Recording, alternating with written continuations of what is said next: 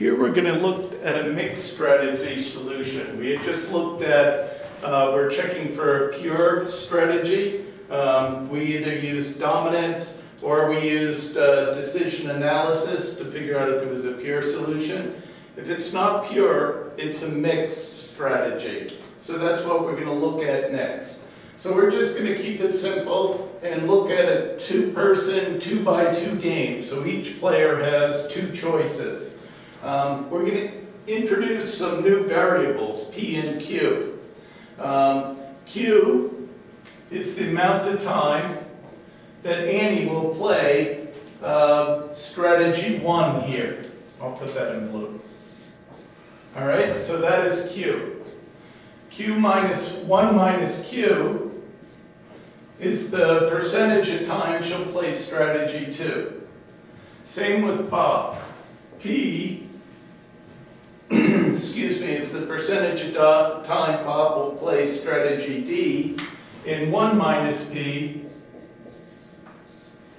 is the percentage of time Bob will play strategy J. So over time, they'll switch between their two options. So this is telling us how much time they should play each strategy. Just like any one of these game theory problems, the first thing we do is check for dominance. We can see that there's no dominance for Annie, there's no dominance for Bob, so we proceed. Just keep in mind with statistics, of course, Annie's choices represent 100% of our strategy. So there is no third choice, so it's either Q or not Q equals 100%, the same for Bob with P. Our second step is we figure out Bob's probabilities for his two strategies. So first we take Bob's payoff as Annie selects strategy 1. So that's P times 6, 1 minus P times 15, which equals Annie's payoff as Annie selects 2, which is P times 10 plus 1 minus P times 5. So that's what I have represented here. This time we just solve for P. You know, we factored through the 15 and the 5. We add like terms. We bring the, excuse me, the P over here, the 15 over there. We get negative 10 divided by negative 14, which is a positive 0.714 or 71%. And our 1 minus P is just the opposite. So 1 minus that is our 0.286. So we have the two probabilities for Bob.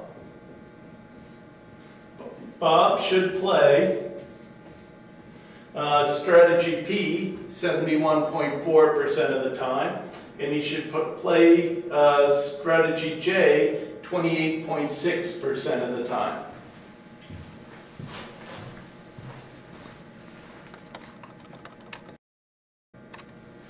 The first thing we do is we find Annie's probabilities. So it's set up as Annie's payoff if Bob selects D. In other words, if Bob selects D, these are Annie's two payoffs here, equals Annie's payoff if Bob selects J. These are our two payoffs. So we do Q times 6 plus 1 minus Q times 10. So that's my if Bob selects D. Now if Bob selects J, it's Q times 15 plus 1 minus Q times 5. So that's how I set up the equation. Then I just solve for Q. You know, multiply the 10 and the 5 through, bring the 10 over to one side, the Q over to the other, solve for Q. So Annie should play problem 1 35.7% of the time, and she should do option 2 64% of the time. So those are my two probabilities or percentage of times Annie should play each of her strategic options. Now we'll take a look at Bob. Okay, now we have to calculate the expected value of the game. It was easy with the pure solution because it was just the value that both players picked. But in a mixed solution, people are going to be playing different strategies for percentages of time. So we have to do a little bit of calculation to get the expected value. What it is really is we start off with the joint probability, and from there we calculate the expected value. So to do the joint probabilities, we take the two individual probabilities and multiply them together.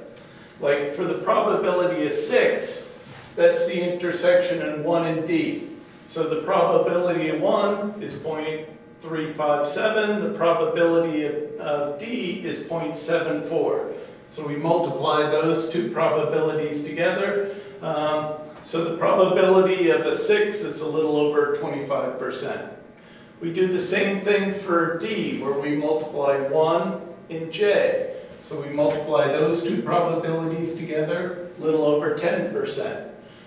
We can do the same thing for 10, which is the intersection of D and 2. So the probability of D, the probability of 2, the probability of D, multiply them together. And finally, for J and 2. So those two probabilities give us a little over 18%. If we added up all our probabilities, just as a check, this should be 100%. Of course, since those are 100% of our possibilities, it makes sense that they'd add up to 100% probability. Finally, we can calculate the expected value of the game. To calculate the expected value is just the sum of the payoffs times the joint probabilities. So I've written the joint probabilities out as a second table here, just to make it easier to visualize. But, so what we do is we take the value and multiply it by its joint probability. So 6 times 0.255, 15 times 0.102, 10 times 0.457, and 5 times 0.184. So these are my individual values. I add them together, and the expected value of the game is 8.55. So in the long term, as we play this game long enough, it will Annie will expect an average of 8.55, and that will be Bob's payout or the value of the game.